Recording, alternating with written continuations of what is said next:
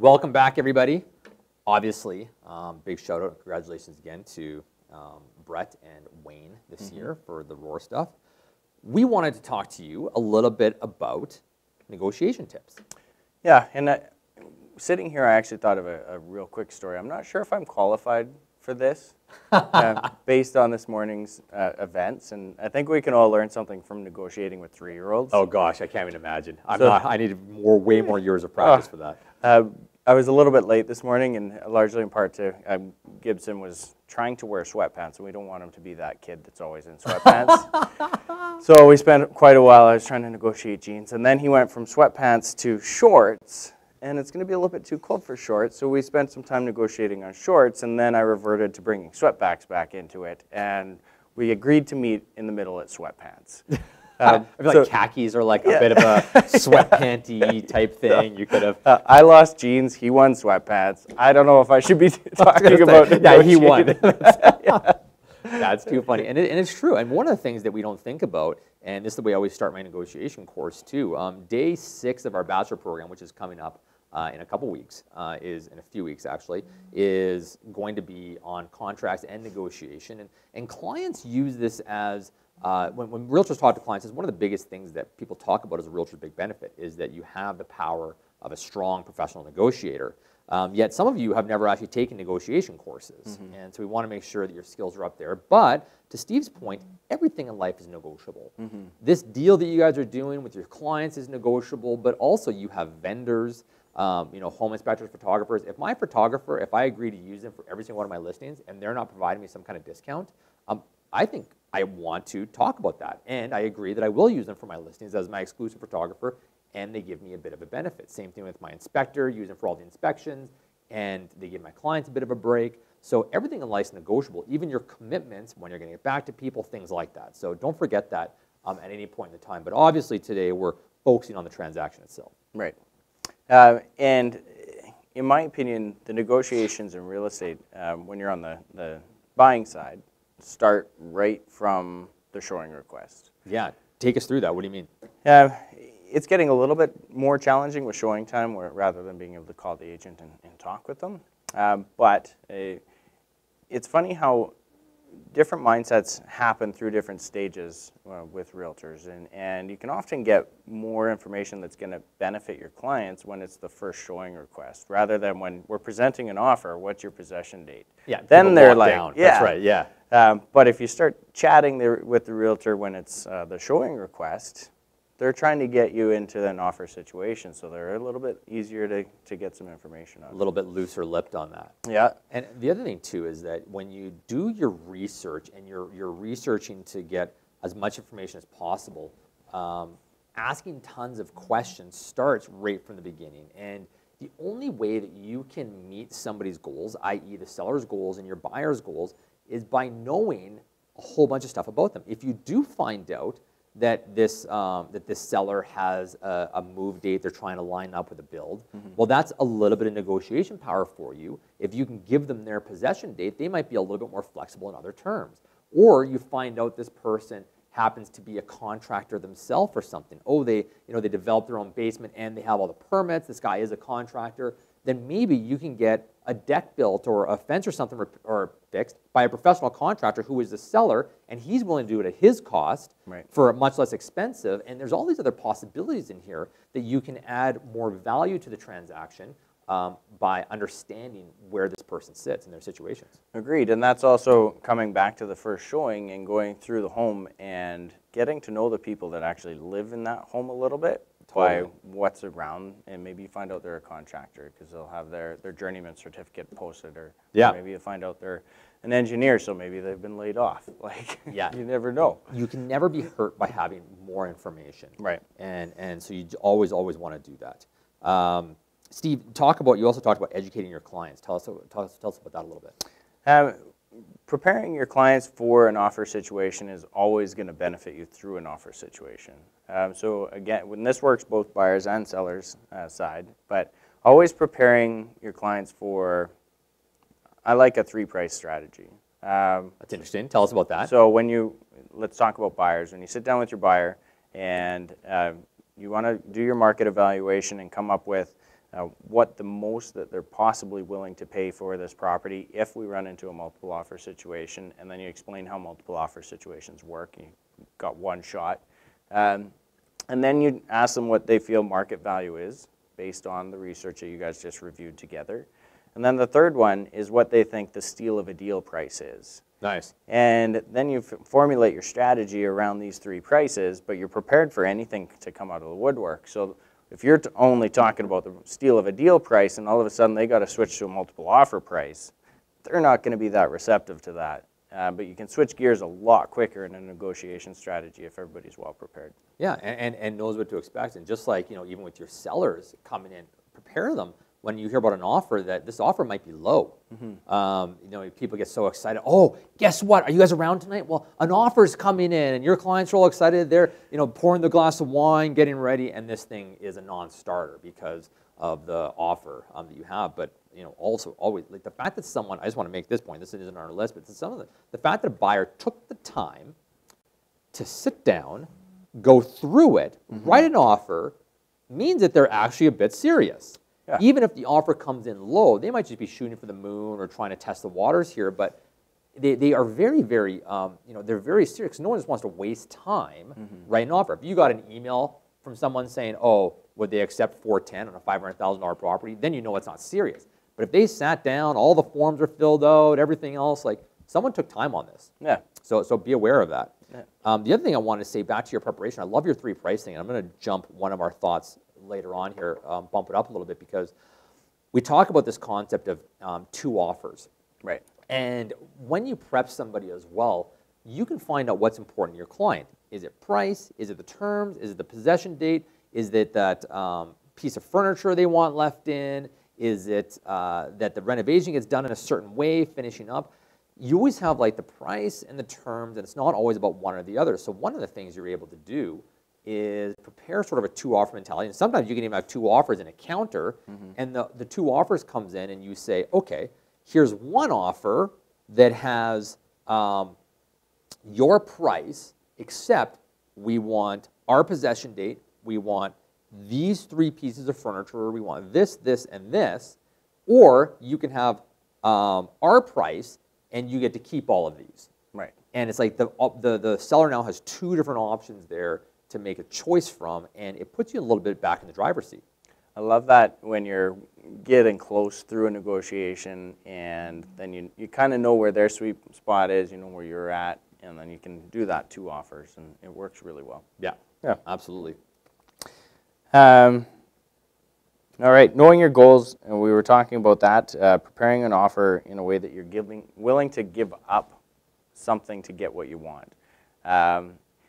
This is all in offer preparation, and it's really knowing your client's goals and what they want, and then throwing some stuff in there that you're going to be willing to negotiate or even throw out completely because it doesn't mean anything.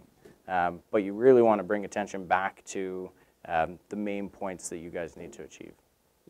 There's this concept of the red herring, and way back when they used to try to smuggle in immigrants and drugs and other nefarious goods, what they would try to do is pack a whole bunch of red herring fish on top of the load so that it would throw off the search dogs. And so they thought it did, and because the stench of the red herring is so strong. So the concept of red herring in an offer is that you put something else in there to draw the attention away from that item that you really want. Now, I am not a fan of games in negotiation. I don't like trickery. I don't like people trying to manipulate people, but there's always some showmanship here because there is this natural dance that you will play. And I really recommend that, if you're going to try to get what you want by throwing in a bunch of stuff, I mean, you might throw in and, or you counter on a deposit, and you're the seller right now and you say, I want $100,000 down. They're putting 20% down. I want that up front as a deposit. And you guys go back and forth. And finally you get something else because they say, we're just not prepared to put down that kind of money. Why are they not pre-approved? Are they not serious? Yeah. You might pull the red herring a little bit to get something else that you want. Well, I'll tell you what, give us our possession date then, and we'll accept, a lesser deposit. Yeah. And it can be a way that helps bring them around to your point, in a way that is, has a little bit more, like I said, showmanship to it. I agree, and that's worth clarifying too, because you don't want to throw stuff into an offer that's just going to make it cluttered and confusing. Yeah. So using that deposit, if you flip it the other way, you're planning to put in a low deposit, and then you can sweeten the offer after you're negotiating. Say, okay, well, we'll bump up our deposit to this amount. Exactly. So there's ways to use the traditional terms and conditions within the offer to structure it to make it look better. Yeah, they were taught at, I know Rain, way back when, the Real Estate Investment Network, every single offer had a lawnmower in it. Well, we don't have a lawnmower. Well, I wanted a brand new Toro lawnmower, and eventually, like, they were just writing them in, but they would do that. Or people that want to, and I'm no offense to anybody else that does this, wants to negotiate appliances and leaves the washer and dryer out. Drives me up the wall, because you could have a deal literally crater on this. Well, it gives you an opportunity to do that. You can do it if it's like a red herring, a plastic thing. But as soon as the deal starts teetering on appliances, I don't work for Trail Appliances. I'm not an appliance salesman. I want to sell homes, and I don't want a $1,200 dishwasher or a washer and dryer to try to affect an offer on a $500,000 or $600,000 place. So talking about that, you've got creating additional value strategies. Yeah, exactly. Thank you. So as we're cueing each other to go along, now, Lindsay, your next point was, thank you. We talked about the standpoint of it's not always about price, and it's not always about, well, just period. It's not always about price, and that's just the end of a statement. So one of the things you want to make sure you do is figure out what are all the ways possible that you can add value to this transaction. So let's say the house is vacant, and the seller wants a quick possession because they have all these holding costs. But the buyer isn't selling their house for a little while. They're not going to have the money for a little while. Why can't the buyer take possession as a tenant to pay for the monthly costs and then come up with a lump sum at the end of the 3-month possession date? You still get paid your commissions. Everyone's happy. But it's these creative things, like we talked about the contract or anything else, that can bring more value to the transaction overall. Anytime we talk about negotiation, there's 2 steps. Number 1, you want to make the pie larger. Is there a possibility to add more value to the transaction overall? Let's throw a tenancy at will on the table, or becoming a tenant. Let's throw improvements and renovations. Let's throw furniture in. Let's throw all these different types of stuff. Now you have all these tools to pull from, and then now you decide, now you've created the pie larger, how do you slice it up appropriately? So you create value, and then you go through the claiming value portion of that. But if realtors are just on price, and that's it, then the box is this big that they're operating within, and more deals will fall apart because you can't have a creative conversation that tries to meet more of the other side's goals. If any of this stuff sounds foreign, I would recommend taking the contracts course, figuring out what you can put in without throwing up red flags as well. That's right, because absolutely.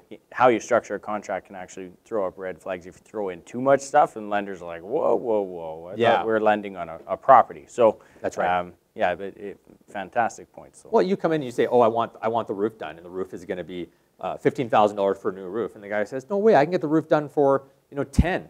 Right. Well, great, we'll do it. Yeah. Give me the house with a new roof.